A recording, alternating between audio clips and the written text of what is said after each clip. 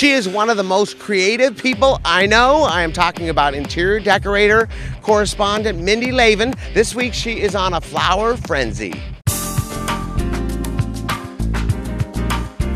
As a designer, one of my favorite finishing touches in every home I do is always flowers and candles. Today I'd like to show you how to use grocery store flowers, simple mums, roses, and hydrangeas to make gorgeous designer decorator arrangements that you might give to yourself or a friend.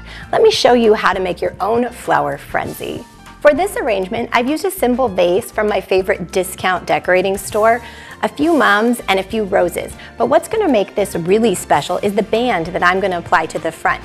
I've used a simple piece of burlap ribbon and a Sharpie to write a message on top. This one says family. This is a great one for happy birthday if you want to give it as a gift. And on this one, I've done a monogram.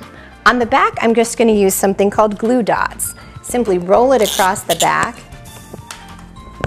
and it'll adhere right to the vase. Wrap it around, just like this.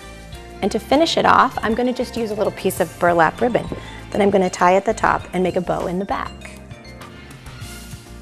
And voila, I think you have something really great that you'd be proud to give to a friend.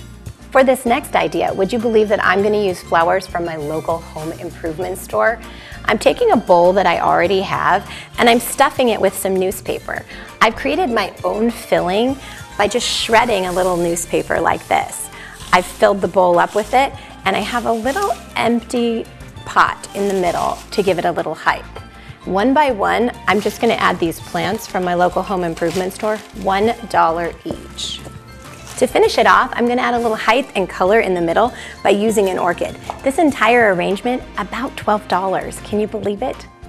My final idea is this little vase. It's filled with limes and shells. That's really it. It's the size of the vase that really came also from a home decorator store, discount, and the way the flowers are arranged. Very simple. Decorating doesn't have to be expensive. You just have to pick the right things.